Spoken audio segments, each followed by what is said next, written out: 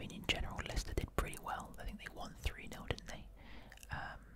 So I think his time will come. I'm looking forward to seeing how his player does in Fantasy Premier League.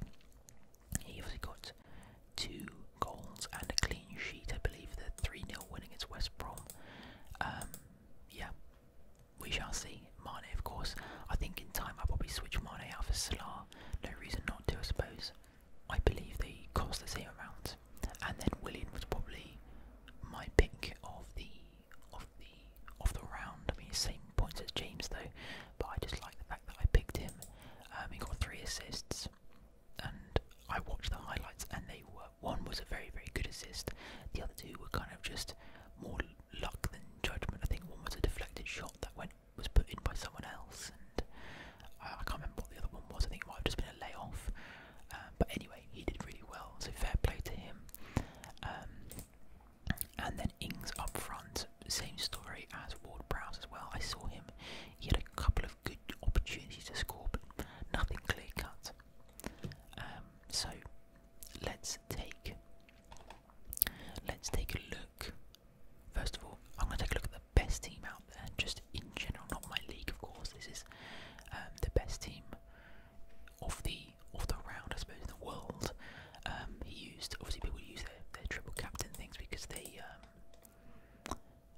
I think the reason they do that is so that they can have the they can claim the best team of the tournament in the first week.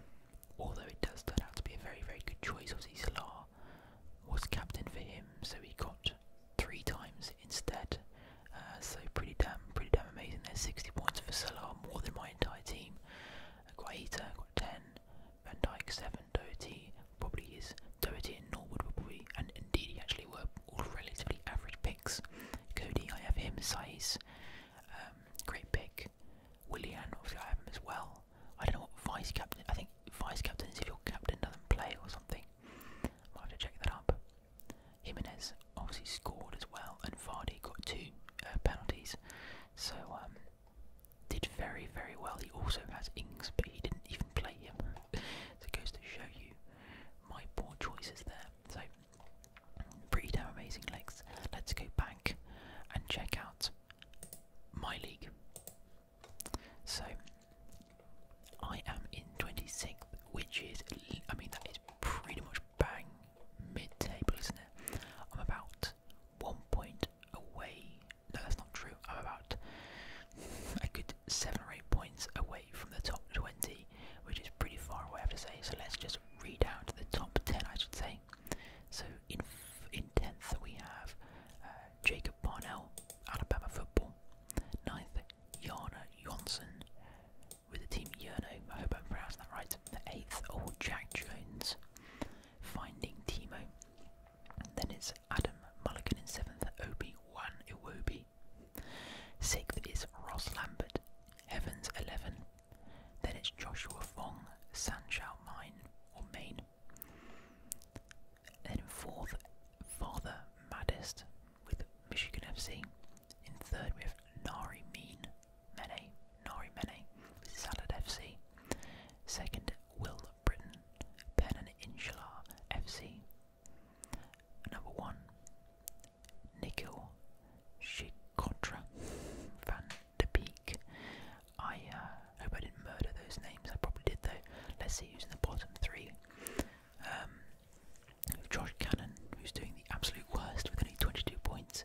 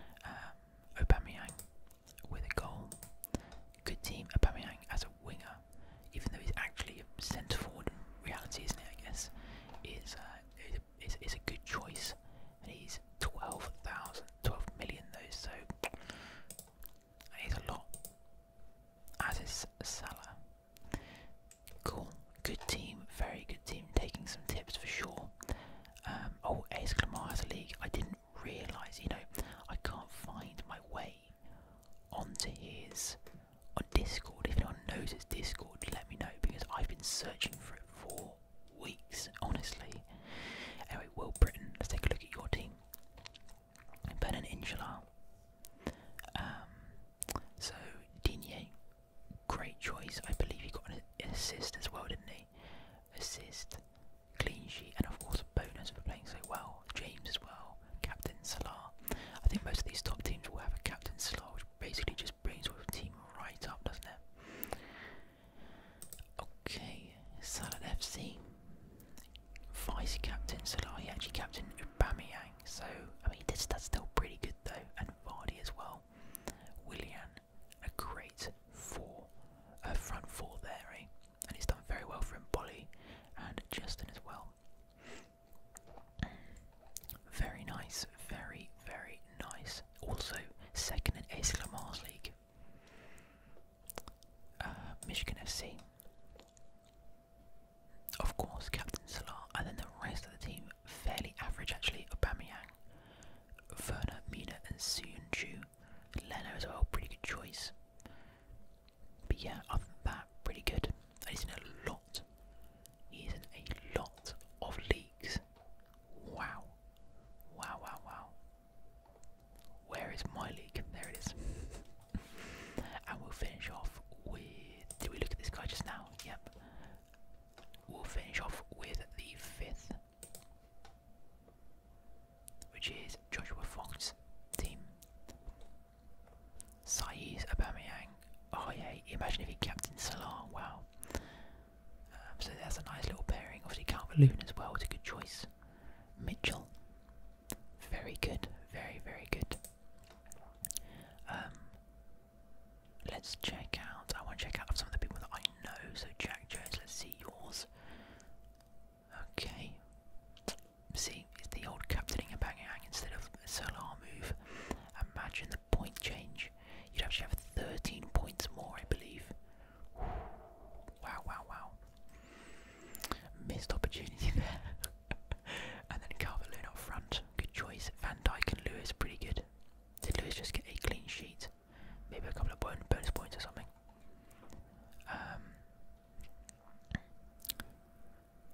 ASMR Plays also has a league. Good God, what am I doing? I'm not only subscribed to these guys, I'm actually I have my notifications turned on, which is a bit annoying. Anyway, David Chesty, just check your team out. Right, okay, so he's done fairly well with 65 points despite having Ake, Foden and Jesus in the team as well. I mean, he's really going for the Liverpool Man City vibe, isn't he? The rest are pretty much point savers, although Saiz has done particularly well. Obviously by captaining Salah, he's managed to, and getting Saiz, he's managed to save an incredible amount of points in the league, and now he's very much perfectly set for the Man City game. And he's got Greenwood and Wan-Bissaka on the bench as well, so he's really doubled down on these Man City players. And sorry, Manchester players, so fair play to him. And he's managed to keep himself in a firm 12th place. William Brister, Lallana in pyjamas, doesn't even have Lallana. Why would you, I suppose? I don't think he even performed that well for Brighton, did he, in the last game? So yeah, same story really. James, Aubameyang and Salah in his team. The rest gathered a few points. So I'm looking forward to seeing how these teams are going to change.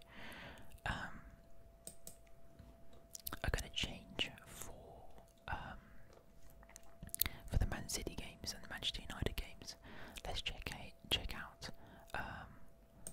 AS Lamar's team.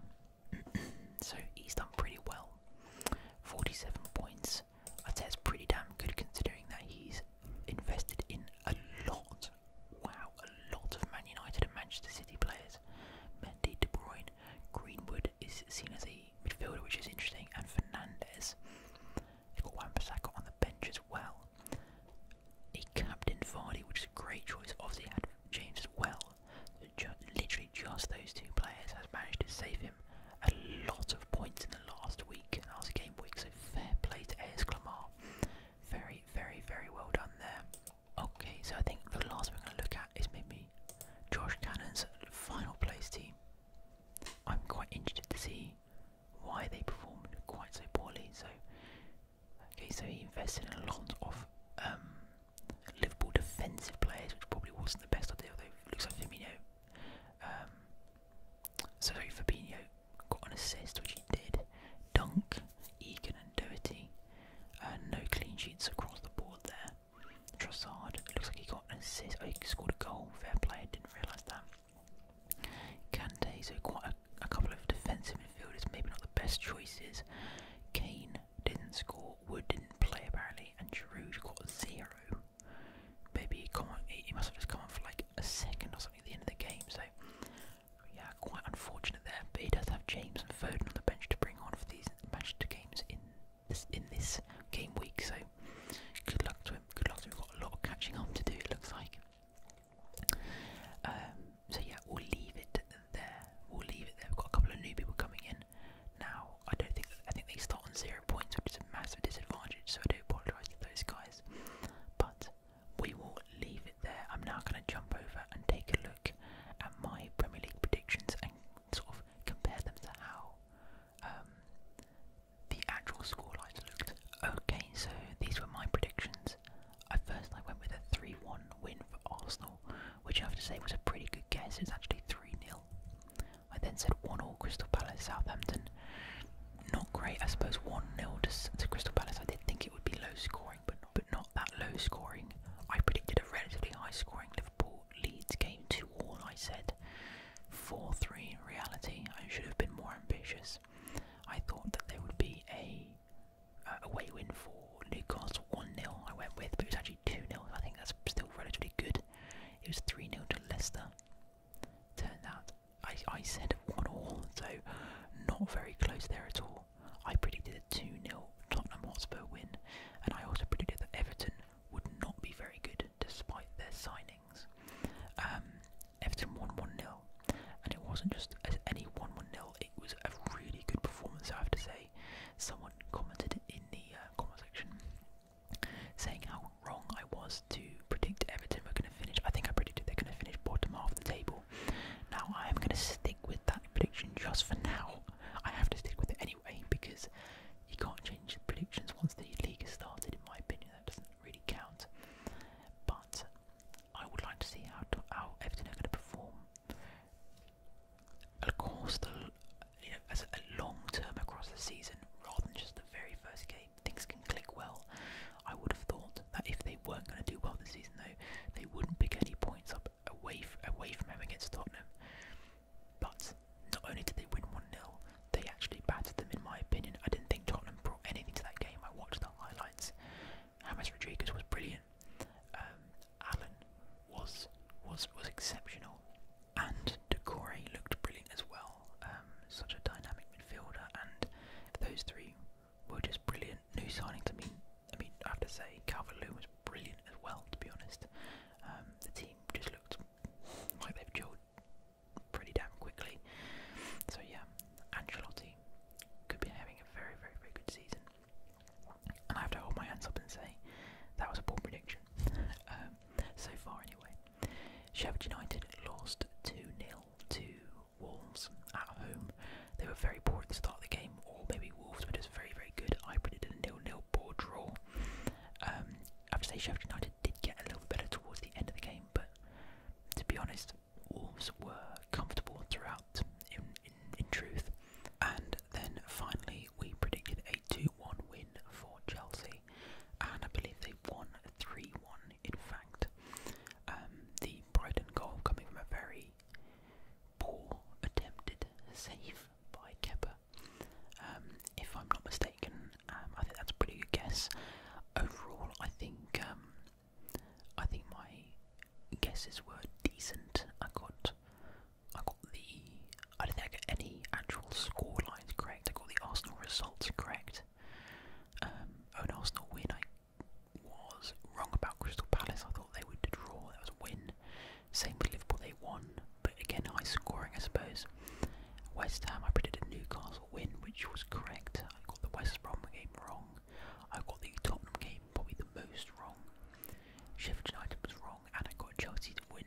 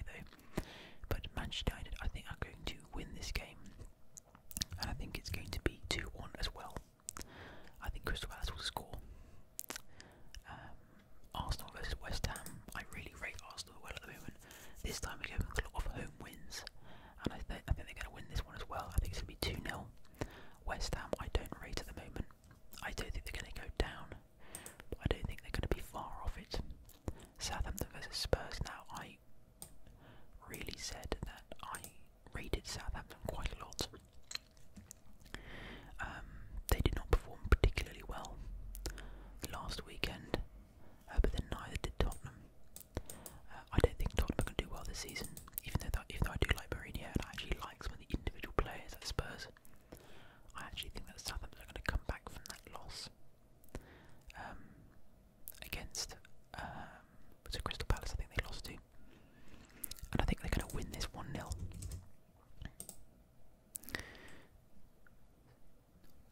Are Spurs really going to go 2 games without winning? Or at least scoring? Yes. 1-0. Newcastle now has 5 in a row home wins. It's very unlikely. We might go back and revise some of these. Now it's Newcastle versus Brighton. Now I predicted that Brighton would go down this season. I don't think